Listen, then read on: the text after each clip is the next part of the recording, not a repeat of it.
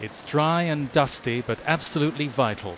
An engineering operation to build a strong perimeter fence and security sangars, observation towers, at Musakala.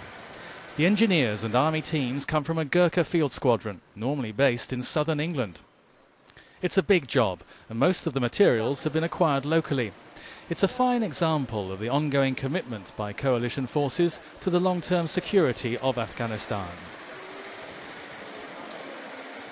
This is a huge engineering task in a very short space of time, but if the British mentors, along with the Afghan army, are able to influence this whole Musakala region, which is very important to us, we need a firm base in which to work out of. And so the engineers are absolutely essential in giving us that protective area for us to have that secure area to work out of and influence this wider area, which has been sort of a whole focus of our operations in the last 2 weeks.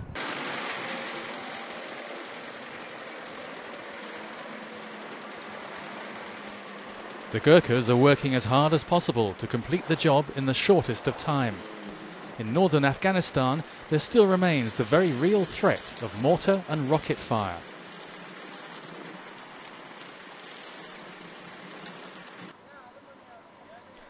Hopefully this compound will be home to Afghanistan army and police forces.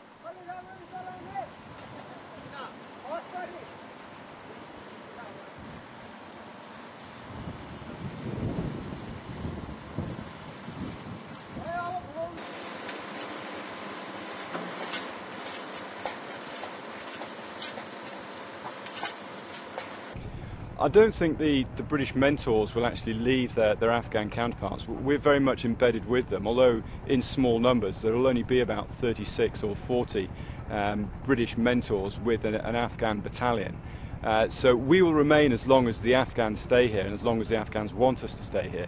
There is an aspiration to hand over to the Afghan National Police, but the ANA, the Afghan National Army, will remain here and the British mentors will stay with them as long as we're required. Meanwhile, the building work continues. 9,000 cubic meters of aggregate, miles of barbed wire, some 5,000 sandbags. This is a real example of what they describe as building for the future.